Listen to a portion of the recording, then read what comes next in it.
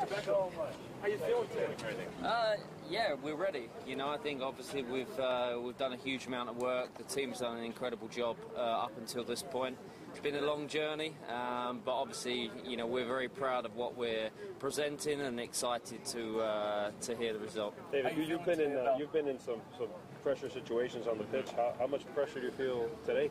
None of those compared to this, to be honest. It's been like we said, it's been a long journey, but I know that obviously, you know, in business or in life, you know, sometimes the best things are worth the wait, and the best things actually take the hardest time and the longest time to actually achieve. So, you know, like I said, you know, we're very passionate about this. We're very passionate about what we want to give back to the city, you know, the legacy, and giving a legacy play back to the city, and obviously to inspire young kids. You know, it's what we all want to do. It's what we want for our children. It's what we want for your children and everyone in this city, because it's an inspirational place, and I'm proud personally to be part of it, and you know, proud to have the partners that I have.